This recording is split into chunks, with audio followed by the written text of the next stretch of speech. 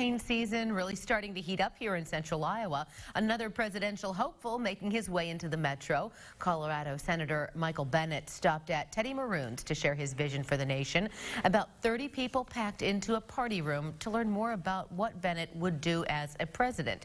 He touched on everything from teachers' pay to congressional gridlock.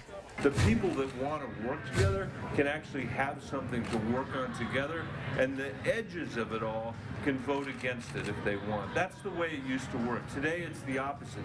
The edges kill anything from actually coming to its fruition.